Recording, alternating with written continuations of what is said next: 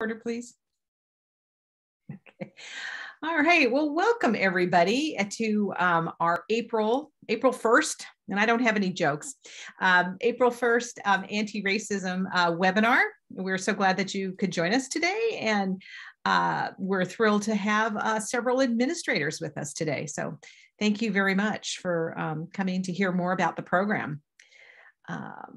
And we're excited about today's session. I'm Una Daly with the Community College Consortium for OER, and I co-lead the project with James Clapper-Grossklag from College of the Canyons. Hello, everybody. Welcome. So our agenda today, kind of introductions, and I want to introduce our speaker in just a moment, and I think we know her topic is the vision for racial equity. But before we turn it over to Dr. Natalie Wheatfield-Lum, we are going to give you a few program updates because as we're mid-semester right now, we see the end in sight, but there's a few more milestones along the way. And there's optional breakout rooms after this session, which we expect will end about 1 o'clock as usual. And we did have optional breakout rooms before, and I was here very lonely, just kidding, doing other work, waiting. But we're trying to do that before and after these webinars so that you just have some time that you could jump into a team room if you want to take advantage of that. And I also want to thank Liz Yada, who works with me at CCCOER and provides much of our logistics support here. So for those of you who aren't familiar with the Community College Consortium for OER, we were founded actually in California 15 years ago, but we work with colleges around the country on promoting OER to improve student equity and success. And we do that through a lot of work with faculty, professional development, and also fostering leadership around open education. And we have a website if you want to check us out sometime. And I have to say, we have a lot of California members, including the Chancellor's office. So, and I want to talk about, before I turn this over to James, and I'm sorry I skipped over that, I want to say just a little bit, and perhaps I should go back one slide. I want to go back to our speaker today. So our speaker is Dr. Natalie Wheatfield-Lum. She's the director of P16 Education Policy at Education Trust West. And I think we've had speakers from Education Trust West. They're a organization, well, they're a national organization, but this is the West Coast branch. They're located in Oakland, California. And they do wonderful advocacy and research work around education, equity in education, and we'll hear more from Natalie on that. Dr. Wheatfield-Lum, she supports, as you can imagine, the policy, research, analysis, and position development in the areas of equitable funding and accountability. And her work is grounded in understanding the experiences of stakeholders directly impacted by educational policy decisions, such as parents, students, and community advocates. She is a proud product of 2 California higher education systems. She attended San Diego Mesa College for her AA and a BA with honors in ethnic studies from the University of California, San Diego. And she earned her Juris Doctorate, I hope I got that right, Jurisprudence Doctorate from Howard University School of Law. So we're really thrilled to have her today, and we will hear from her right after we go through the calendar. Off to you, James. Okay, thanks, Una. So a little bit of housekeeping for our OFAR participants. Some reminders of some dates coming up. We sent out a couple of communications earlier this week and last week with these dates with more detail. Just a reminder, coming up soon now, your mid-semester reflection is due in the Canvas course. Final program reflection will be due at the first half of June. And we'll be sending out more specifics about that around the beginning of May. Also, earlier this week, I sent out a communication to you with more details about all the research activities this spring that are really commencing now. So in April, you'll receive a prompt to participate in a faculty post survey. Then also you'll receive a a link to share with your students for a student survey in later this month and then into May. Some of you will participate in interviews, and in the email that I shared earlier this week was a sign-up sheet. So please pay attention to that. And then in May and June, we will invite some of your college leadership to participate in interviews as well. Primarily those who offered a letter of support for you. We'd really be interested in hearing more about how your team's participation here might impact your colleges in a positive way. Next slide, please. Then coming up, we have two more after today. We have two more monthly webinars in May. We will engage in what we're terming an intentional conversation, more detail in just a second.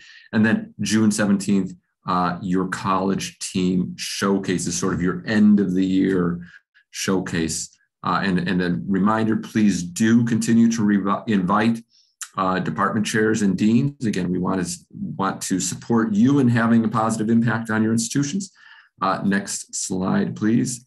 So for May 6th, we will be hosting a facilitated discussion, intentional conversation under the title of Strategies for Advocating for Students and Communicating the Importance of Transformative Pedagogy, sort of the larger idea of what you're engaged in.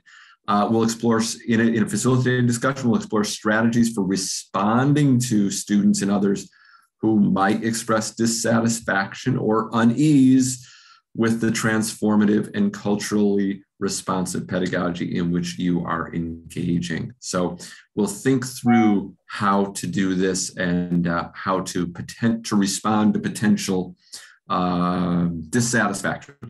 Also, in the next couple of weeks, we will be sending to you, OFAR participants, a very brief survey inquiring about your personal experience in the classroom this year in implementing your changes to gauge the extent to which you have encountered, let's say, dissatisfaction, unease about your transformation. So we're trying to gather some more information about that.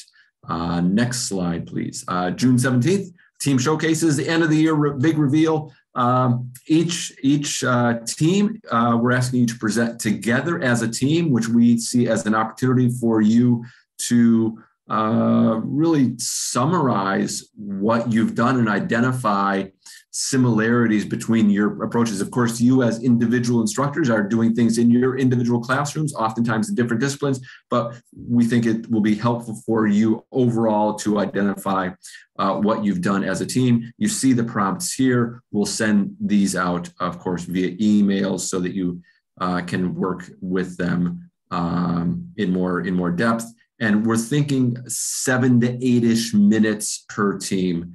With 8 teams, the time just adds up. So keep a watch out for that communication. And then next slide. For those of you who might be joining us for the first time today, thank you so much for being here. We really appreciate it. Here is the overall picture of what the Open for Anti-Racism program aims to do. We want to support faculty to explore how to use OER and open pedagogy to make their teaching anti-racist. Our participants have learned about anti-racist pedagogy, OER and open pedagogy.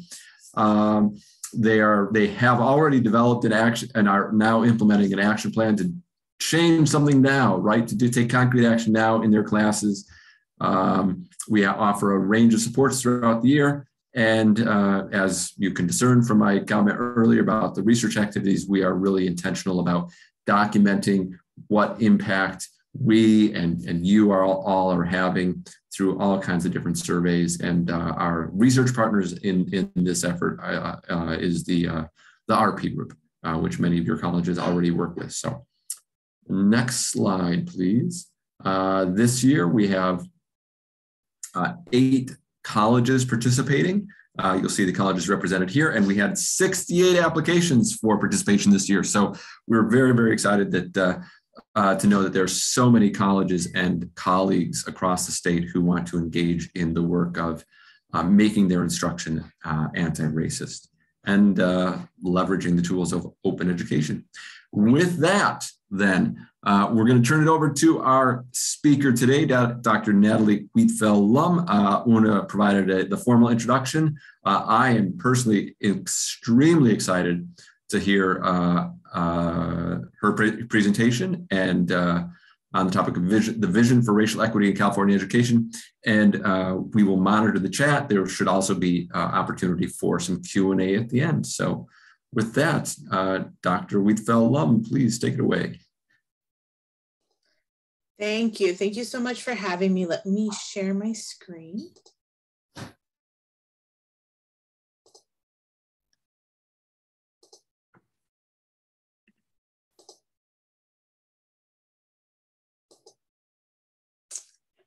So as Una mentioned, I'll be sharing a bit about what EdTrust West's vision for racial equity in California's education system looks like.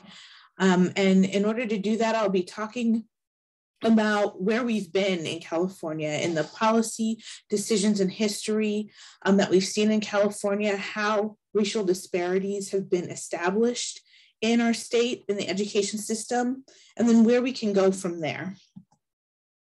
And as you mentioned, my name is Natalie Wheatfeld-Lum, and I'm the Director of P16 Policy at EdTrust West. And at EdTrust West, we both like to share our professional biographies, but we also like to share what brought us to the work. And the reason why I come to this work is because I was born and raised in California. I'm a California native, and so I'm a product of California's public education systems. And in my experience, particularly in K-12, I was witness to the disparities that students of color experience in the system. I started my K-12 experience in a working class district close to the border in Chula Vista. And it was predominantly students of color. I had lots of educators of color, and it was an environment where I felt supported and encouraged to work to my potential.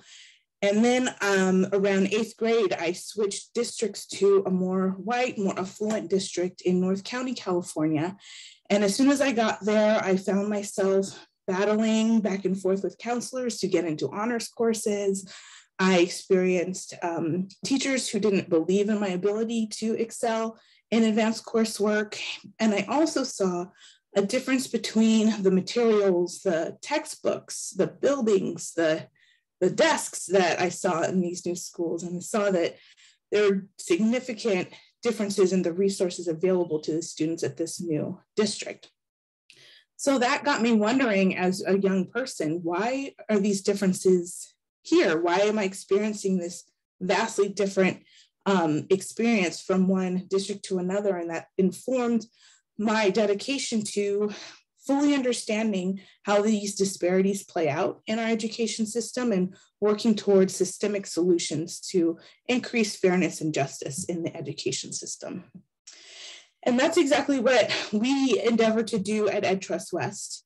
We are a nonprofit, as Una mentioned, and some folks may be familiar with the organization, but in case you're not, we're a nonprofit organization that engages in policy research and advocacy.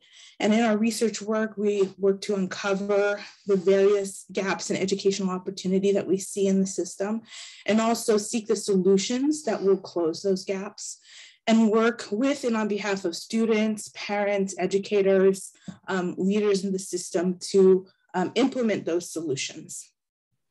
And as I mentioned, so we publish reports on the experiences of students of color. We work with those students and leaders to make the changes we want to see in the system. And I like to start this presentation with grounding us in what we all think education equity means. I've found that in the work that we've done at EdTrust West, people have very different understandings of what educational equity is. So I encourage folks to come off mute or in the chat, share what educational equity means to you.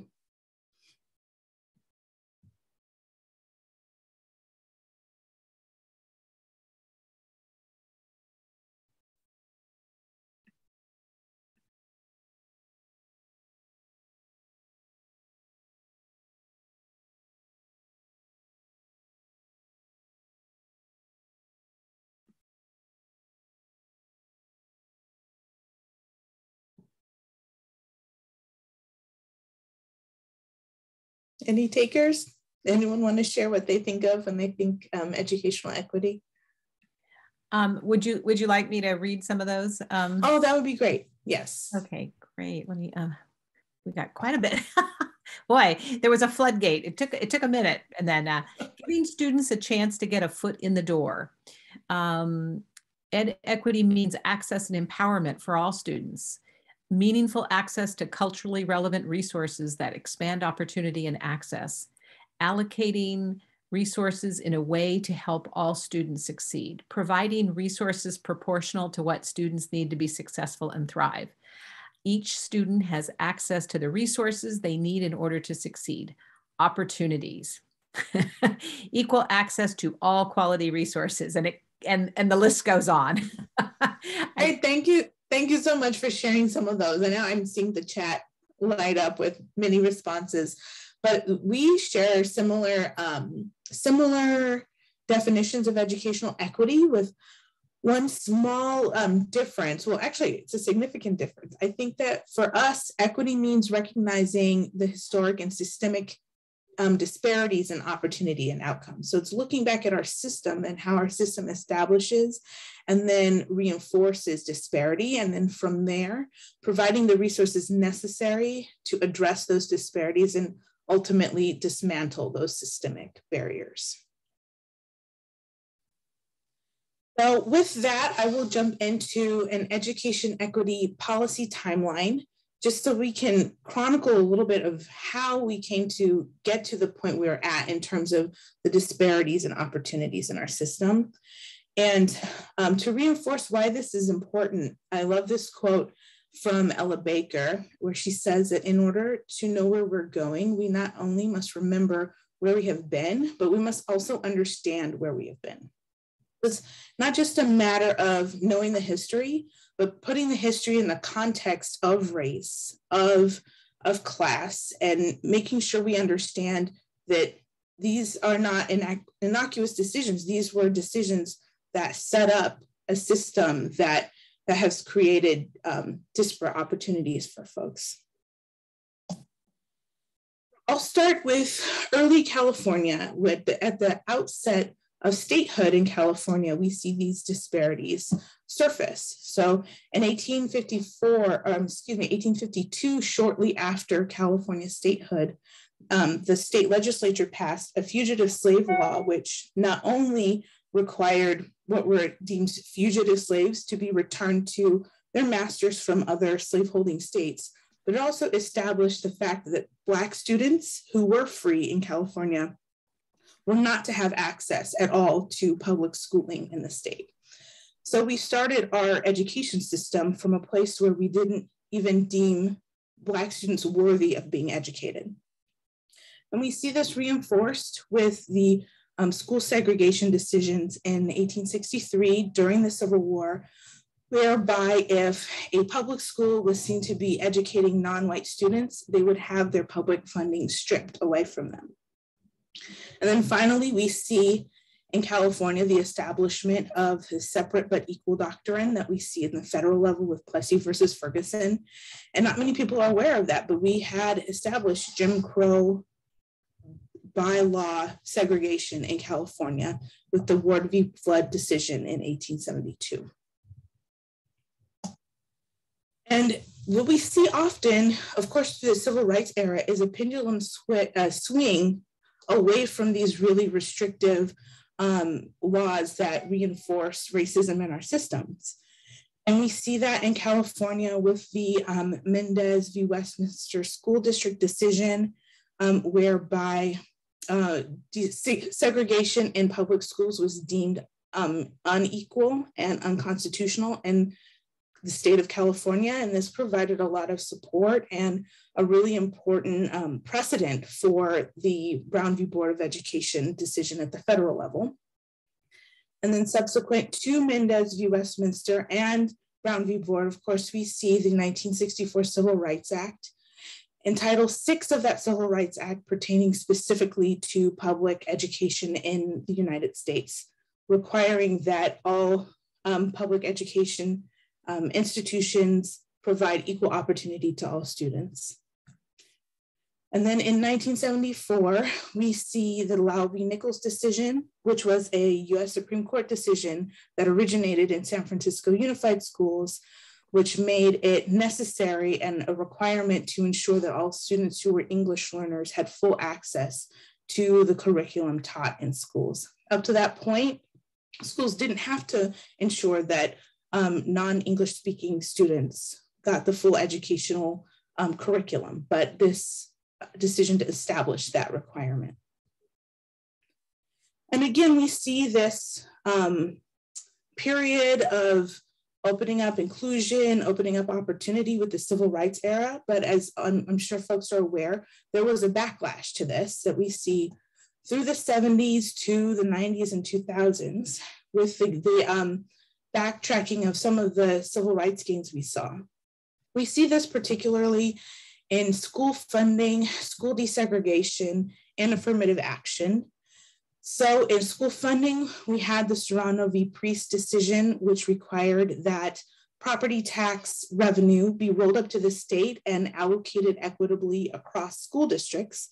Up until that point, local property taxes went to those local districts such that affluent districts got more funding than their counterparts that were in lower income, low property value areas. So we saw as a response to this Prop 13, which in part was to regulate the amount of property tax, residential property tax or property owners owed to the state, but it also was a response to folks seeing their property taxes go outside to schools, outside of their own communities. So I refer to this as property tax NIMBYism. People did not like seeing their dollars go to other places, so they wanted to significantly restrict the amount of property tax that they were to pay.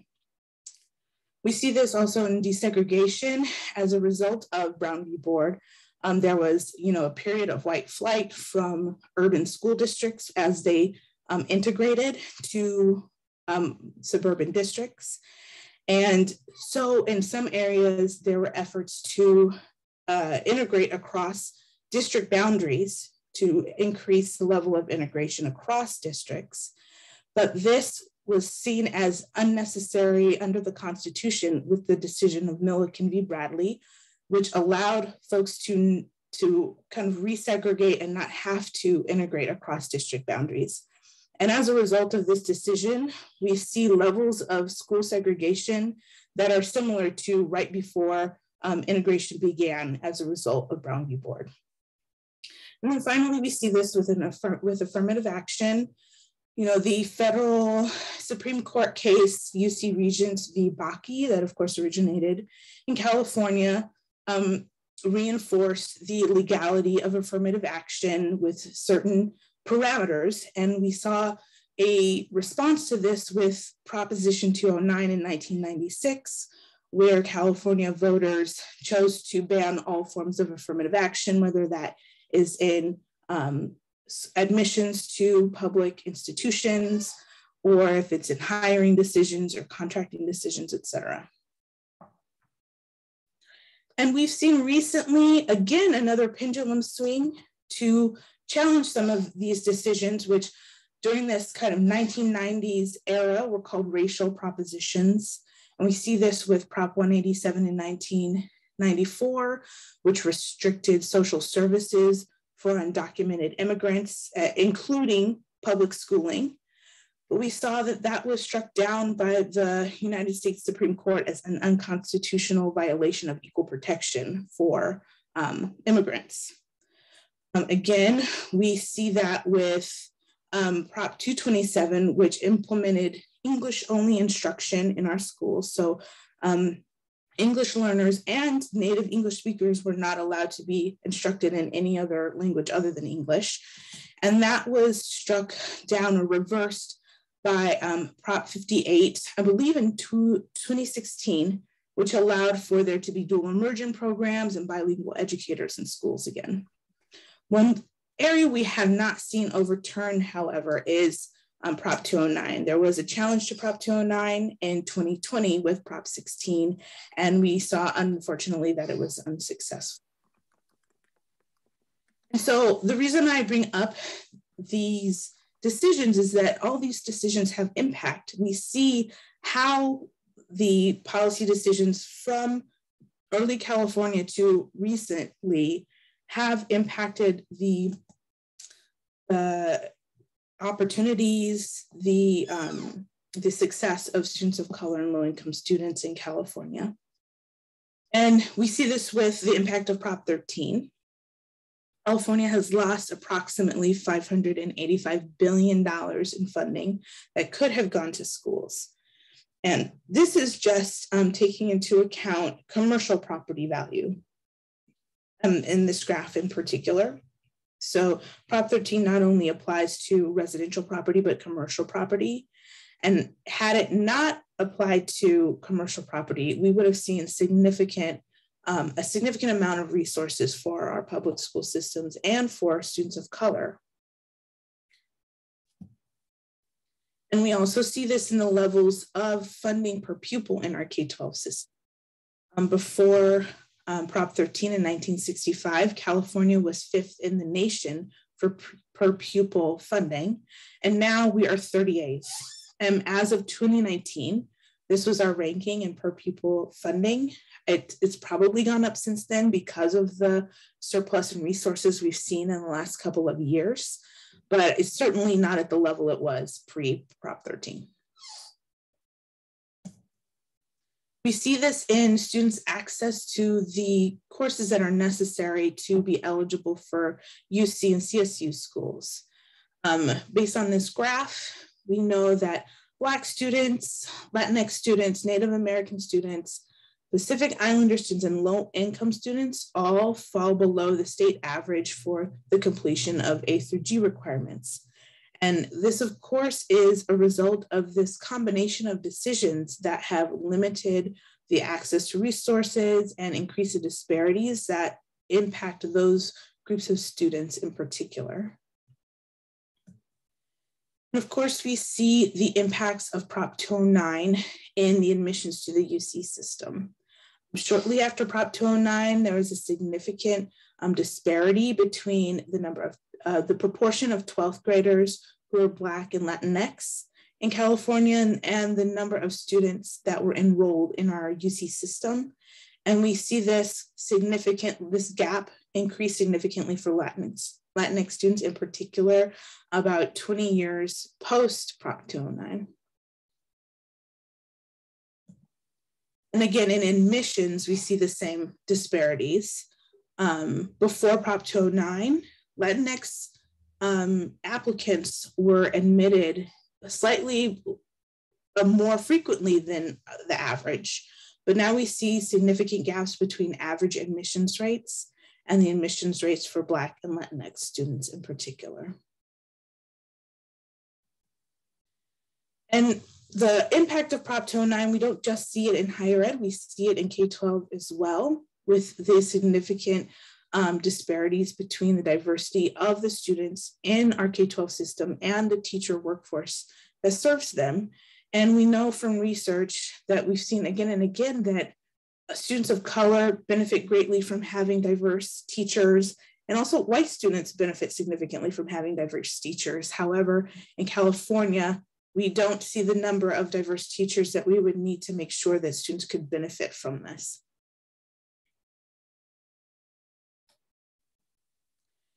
So we have to ask ourselves, why is this the case? Why do we see these disparities continue? And we believe it's because of the choices that we make as a state. So the choices that our leaders make. And those choices reflect the values that we hold.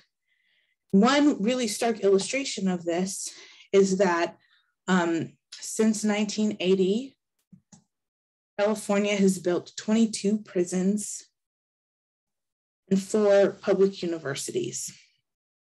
So this is one example, one really significant example of the fact that as a state, we've put more resources and more value into incarcerating people rather than providing folks with higher education. And again, we see these types of decisions happening across the board, In the K-12 system, we see that students are more likely to have approved A through G courses in their school if they go to an affluent school versus a high poverty school. We also see that at an affluent school, you're more likely to have a school librarian than if you went to a high poverty. And I think this quote sums up well what we see, what this phenomenon is. From Dr. Bonilla Silva, colorblind racism is the new racial music most people dance to. The new racism is subtle, institutionalized, and seemingly non-racial.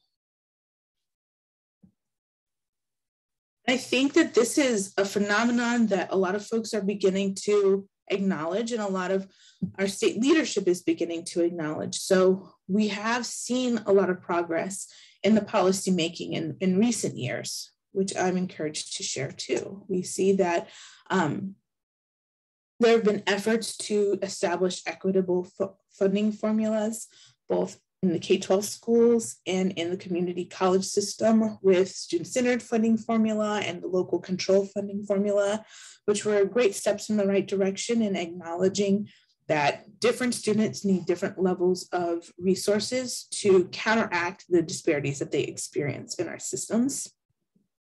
We see this with the English Learner Roadmap in the K-12 system, where we acknowledge and affirm the great benefits that English learners bring to our systems and provide the proper supports that are necessary to both develop home languages and English learning in schools.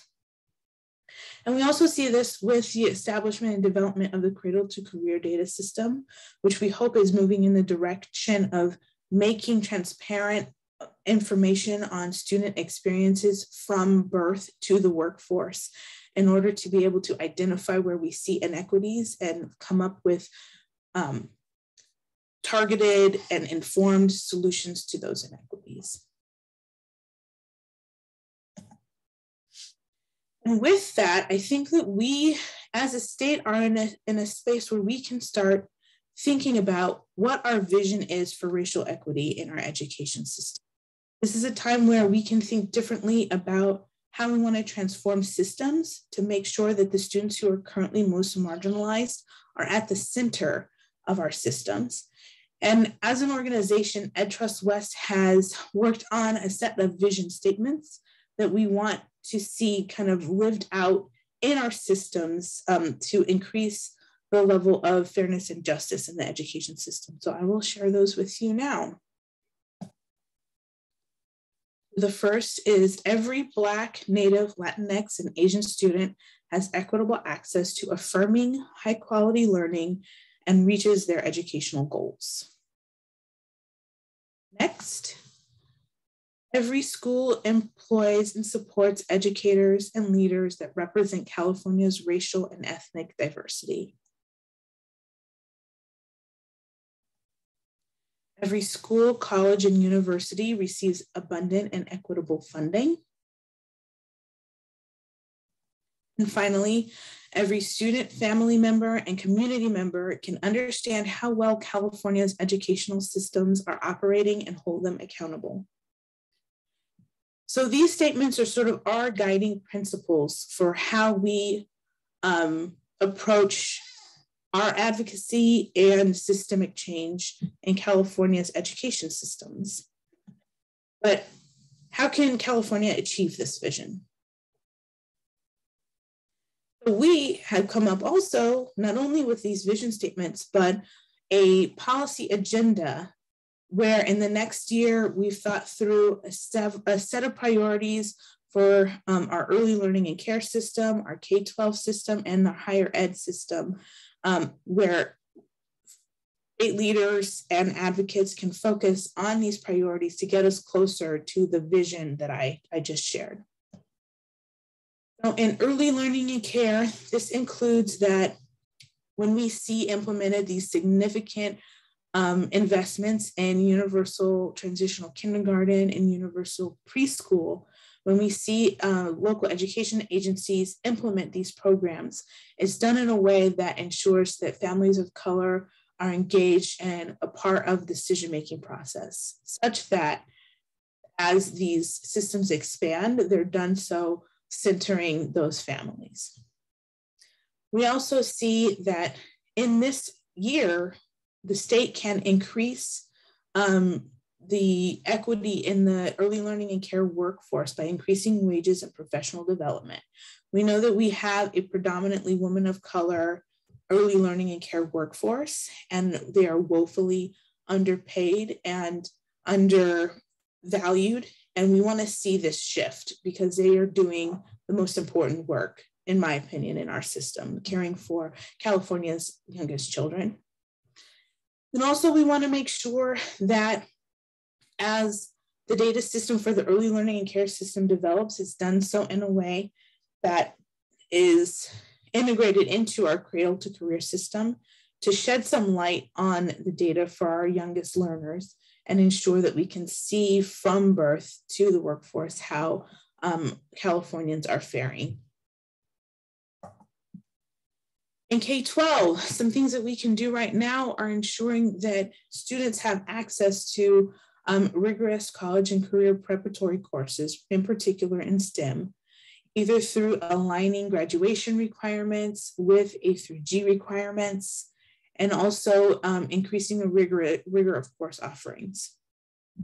We also see a significant need to fully integrate English learners into high quality, culturally affirming and grade appropriate curriculum. And this can be achieved by adopting accessible instructional materials and providing the resources to educators in both the materials and professional development to ensure that English learners along with all of California's learners are set up for success.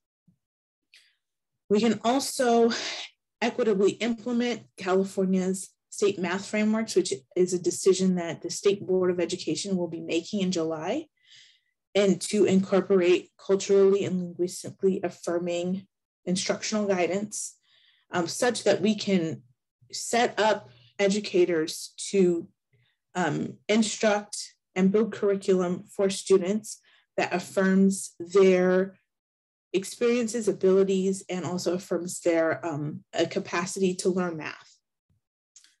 We also need to do more to recruit and retain teachers of color and bilingual teachers through statewide initiatives through goal setting to increase the diversity of the workforce. Finally, the things that we can do now for college access and success are to ensure that all students have equal access and equitable access to dual enrollment opportunities if they so choose, regardless of their background, the schools that they go to, or their academic history. All students should be able to experience taking college courses in high school if that's something that they'd like to do. We want to ensure that financial aid applications are universally accessible to all students, particularly low-income students who qualify for California aid, and make sure they have the supports necessary to complete these applications. We also need to put our abundant resources into our state aid system such that all students who qualify have access to aid. We want to see all traditional remedial courses in California community colleges replaced with credit-bearing transfer level courses and paired with co-requisite supports and academic supports necessary for success. We also want to see access to childcare and campus-based care increased for student parents, as well as better systems for tracking the needs of student parents. So this is just kind of an idea of the work that EdTrust West is doing to live out the vision that we've set and to give folks, particularly our state leaders, the priorities that we have for getting to where we want to be in our systems. And there's also abundant examples of where this has happened already in our state locally. So at Whittier Union High School District, They implemented an A through G for all policy, linking their default curriculum or graduation requirements to the A through G requirements. And we've seen outcomes that have far surpassed the state average in A through G completion in Whittier Union High School District, in particular for Latinx students who were achieving A through G completion at 15 percentage points higher than their Latino peers statewide. We also see this at Pasadena City College, one of the members of OER, with their Pathways program. We see that at Pasadena City College, Pathways programs participants have seen extreme levels of success in completing associate degrees for transfer and then going on to transfer. We see huge persistence rates among these students when compared to their peers who are not participating in Pathways programs. And we see that these Pathways programs provide the supports, the counseling supports, academic supports that students need to be successful in transfer level coursework. And there are ways for us to get involved in making these gains a reality across the state for all students. Right now, we're working currently on a couple of advocacy efforts to expand opportunities, particularly in higher ed. We saw a huge investment laid out for dual enrollment in the governor's budget in January. So we are working to inform that investment to make sure that the students who have traditionally been marginalized from dual enrollment opportunities are actually centered in this investment. So we'll focus on Black students, Native students, and Latinx students who tend to have less access. And we're doing that through a bill, AB 2617, that will help bring some structure to this significant investment in dual enrollment, such that practitioners are given the information they need to center students that could most benefit from the investment. We also are seeing some opportunities to get involved in remediation reform.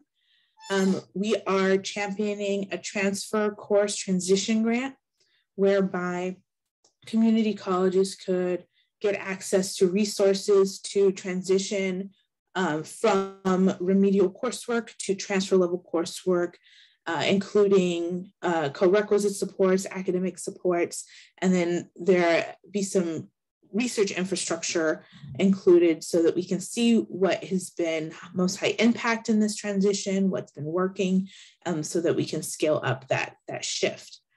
We're also supporting AB 1705 that is endeavoring to close some of the loopholes that we saw in AB 705 that continue to marginalize students of color in particular from transfer level coursework. So if folks participating today are interested in either of these efforts, please feel free to contact my colleagues at EdTrust West, Manny Rodriguez or Denise Castro, or please, of course, feel free to contact me at EdTrust West, and I can connect you to them and to more resources for how you can get involved in both of those efforts. So with that, I thank you again for the invitation to join you, and I'm happy to respond to any questions folks might have. Well, thank you so much, Natalie. This has been such a wonderful overview of how we got where we are, and some real champions who are moving this forward. And I think there's been lots of great discussion in the chat window. I don't expect you to get a chance to look at it now. We can also send that to you later, but people have been reacting to all of the great information you're sharing with us. And I would like to open this to questions. Please feel free to unmute yourself and speak up.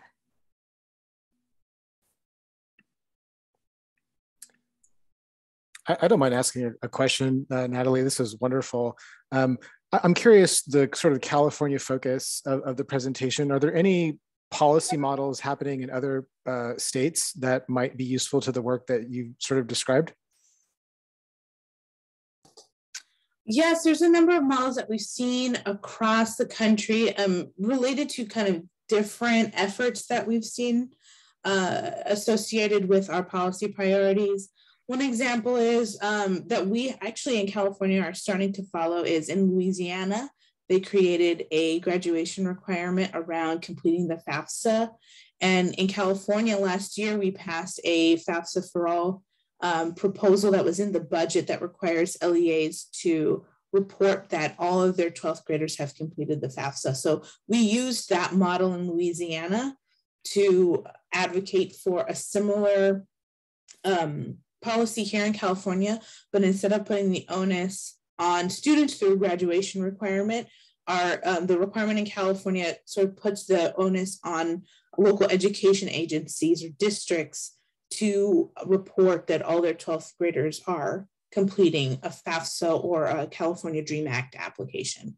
So that's one example of learnings that we've seen from other states. I also have heard recently that Texas is working towards eliminating all of their remedial courses in their community colleges, but I haven't dug into the specifics of that effort. So it's definitely something that we can do more to learn from. But we're looking all the time to some examples of where this has been implemented and where it's working. But we do like to look at bright spots in California because, you know, our local context is very distinctive from a lot of states. And so when we see things that are implemented that are working here in California, we really like to uplift those.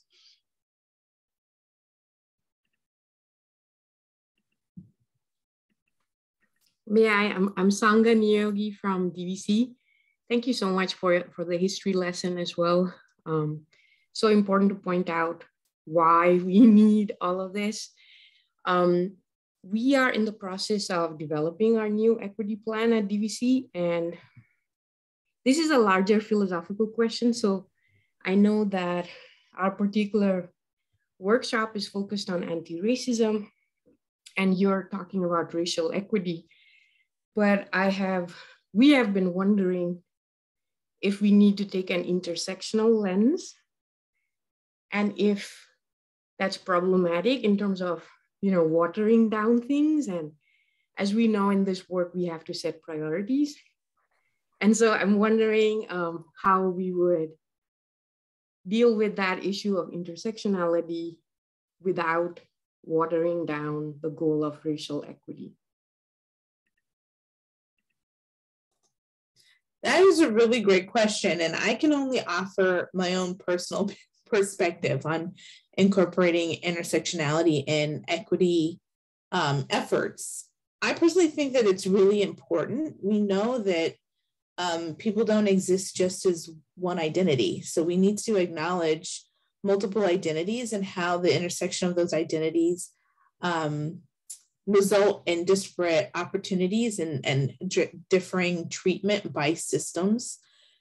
So in my mind, I think that intersectionality is important when you see particular disparities impact in a particular intersectional identity, and not just blanketly apply intersectionality to all things, but zero in on where we do see a very specific impact. And I think one example of that is women of color in STEM. We know that there are disparities in STEM for women, but those are exacerbated when you look at the experiences of Latinx and Black women in particular in STEM fields. There's significant disparities, like particular discouragement of women of color in STEM. So that's kind of one example where intersectionality makes sense in my mind to consider when you're making policy. But again, I think you have to really acknowledge where exactly you see the disparity and not just blanketly say everything needs to be intersectional.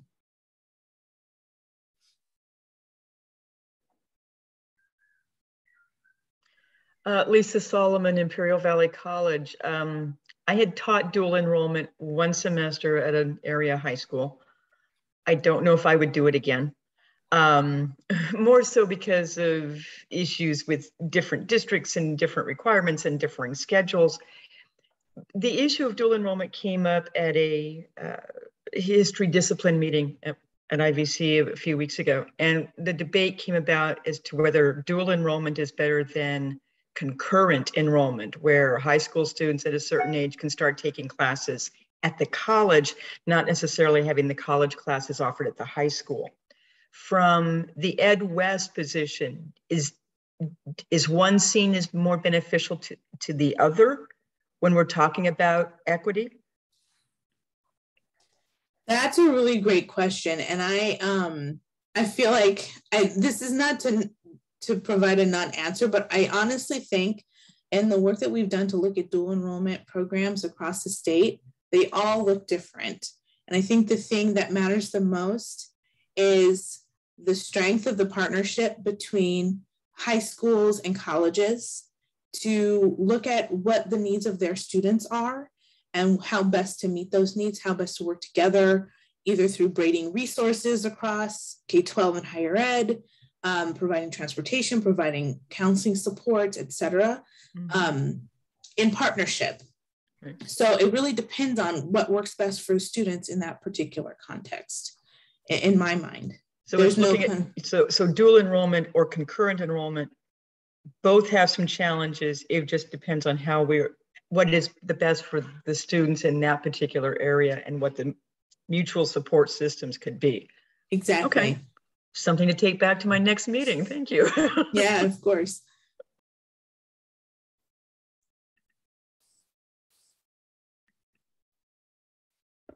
So, see, Christine has her hand up. Oh, thank you, James. So I'm Christine Jun from Norco College. So I appreciated what you had to say. I'm a big fan of California history.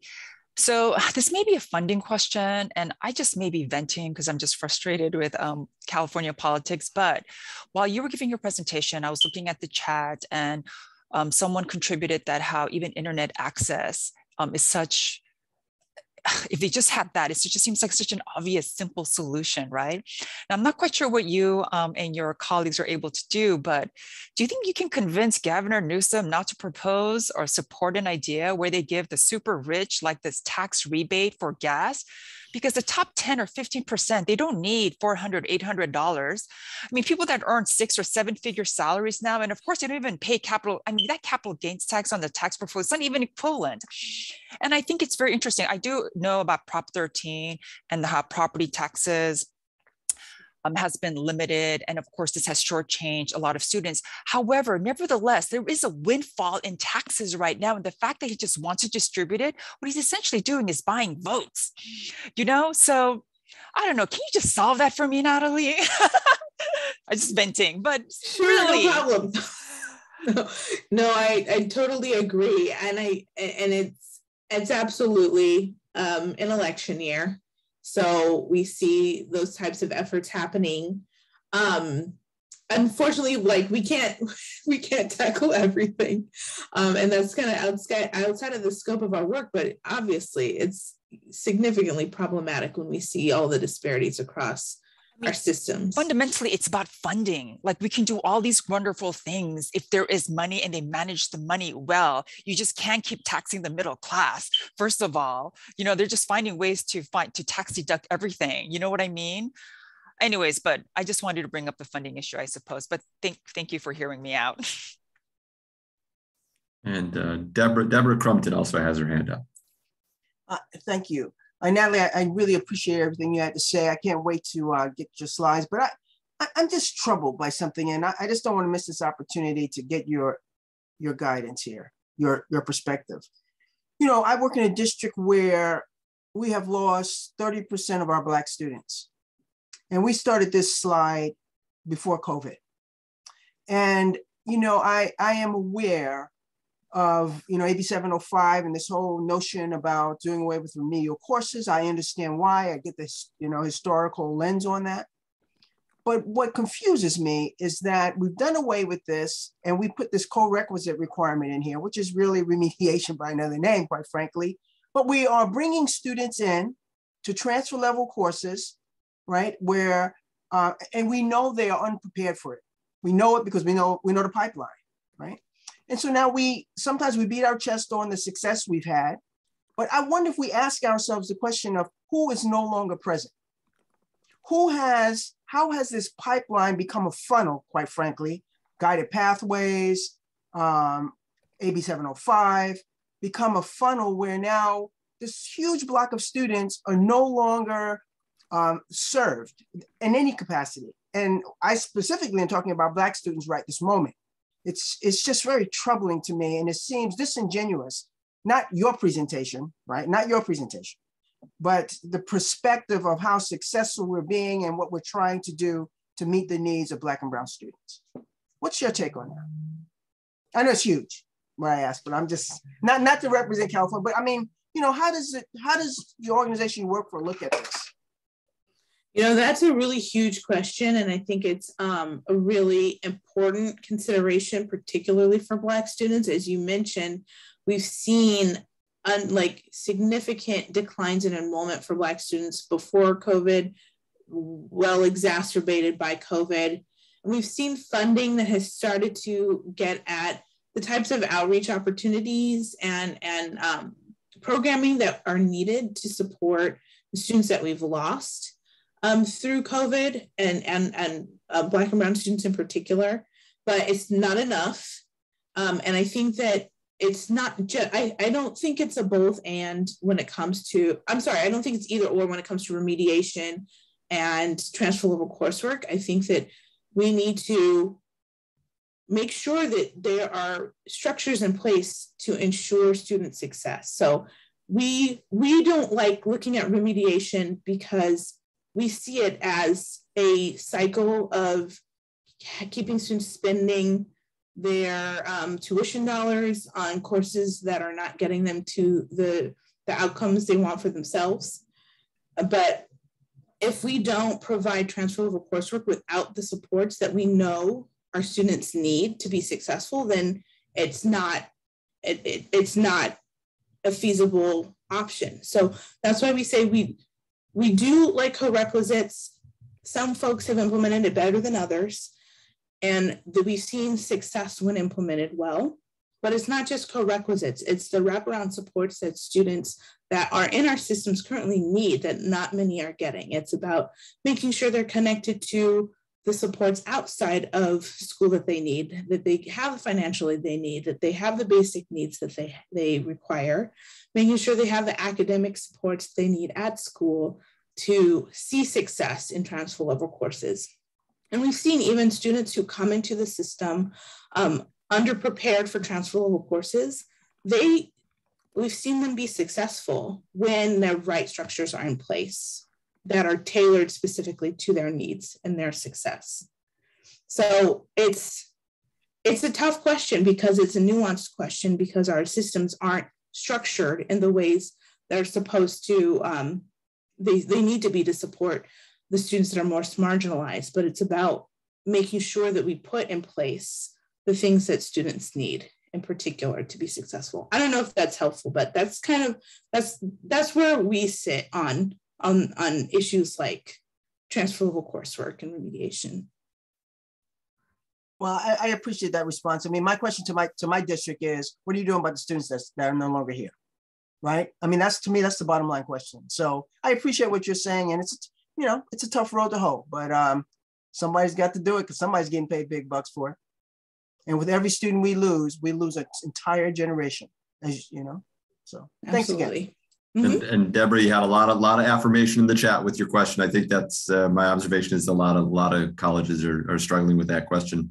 I want to acknowledge that we're at the top of the hour. If you have to leave, please do. Dr. Wheatfall alum, if you're able to stay a few more minutes, I think we certainly have more questions and comments for you if you're able to stick around for a few more minutes. Sure, I'm happy to stay. I definitely can. Thank you.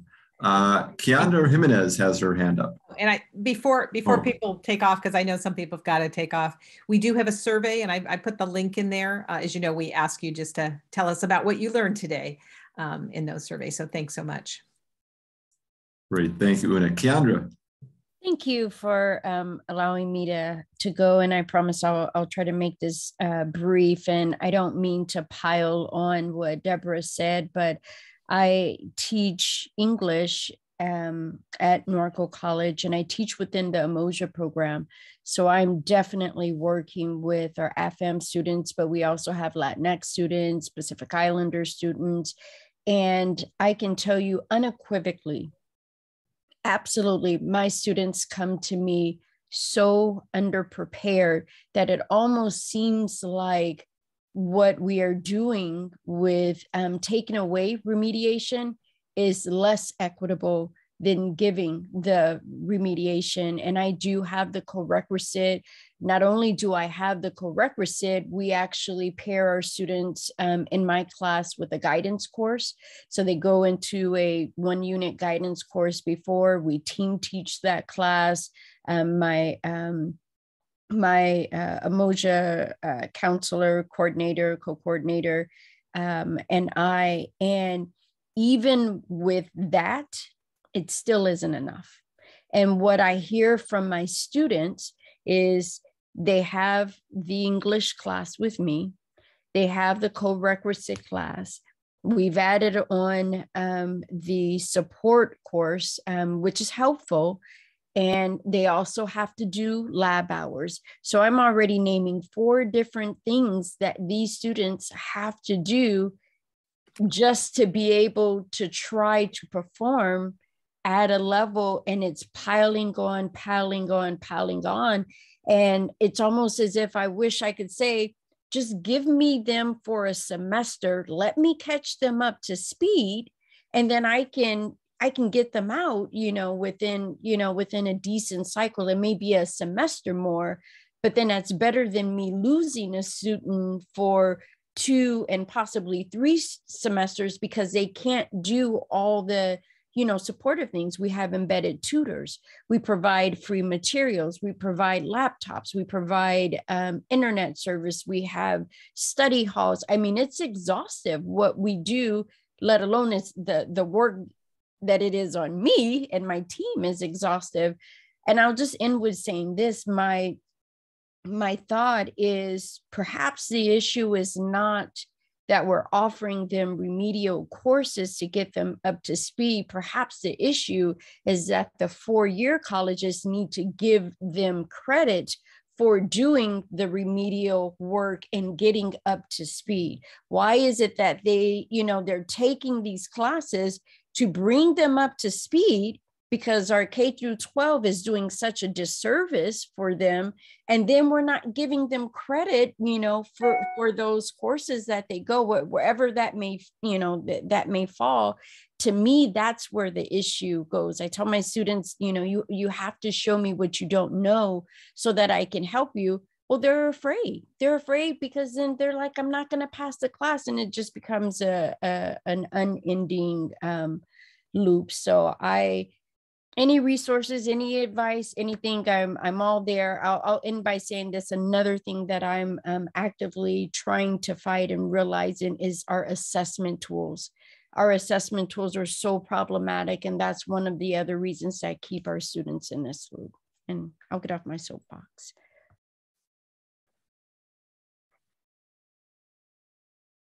Kendra, I love your soapbox. Kendra and I are colleagues at Norco College. And Kendra, thank you for mentioning the need for remedial or developmental type classes. I'm a big fan of those as well, but I did like your solution that they deserve college credit. That would be the saving grace, I imagine, and reflecting their intellectual growth and effort. But I will say this too. I know that, Kendra, when you were just listing all the things that the English faculty, you guys do all the heavy lifting in teaching grammar, structure, style, and academic style as well, which is why I wonder, because I do this, even though I teach American government, I do teach a little bit of writing skills. Like you get a point if you put an apostrophe, when you use contractions, like things like this, and students respond so well. I really do wonder if there should be maybe more of a cross-discipline effort to kind of improve writing style a little bit, just so that all the English faculty member, they don't do this arduous task of I don't know, bridging 10 years of poor instruction, you know, based on, of course, their background and coming from their neighborhoods. But anyways, that's my soapbox. Last thing I say, I promise. Thank you. Let's give the last word to Dr. Wheatfall-Lum. Any I don't want to say defenses or condemnations of AB 705 and the changes to remedial courses. I know that's we could be here the rest of the day, but any observations? Yeah, no, I think it's really valuable for us to hear the experiences of instructors, of professors at community colleges, and how and whether these policies, when implemented, are working for students. So I really appreciate you sharing those experiences. And at the same time, when we look across the state at the research that's been done, we see that we see success when we see an elimination of remediation for students. We see a shortening of time it takes from beginning your community college experience to degree or transfer. So we're trying to be guided by the broad look at what the research is telling us, what happens when students are put into transfer courses and have those supports. It does sound like there's a lot happening and the supports might be overwhelming for students. So I think that's something that's important to consider as we continue implementing AB 705. But from where we sit holistically, we see at least it's incrementally it's been successful.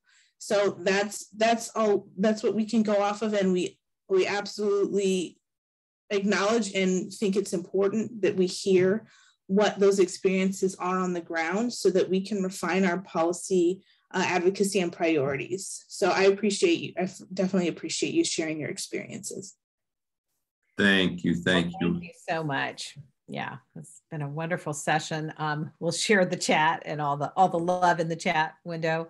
And I want to thank all of you for coming in. I know a number of you are on spring break, and so I hope you're enjoying your last day of spring break. And we will see everybody in May, and online before, I'm sure. Liz,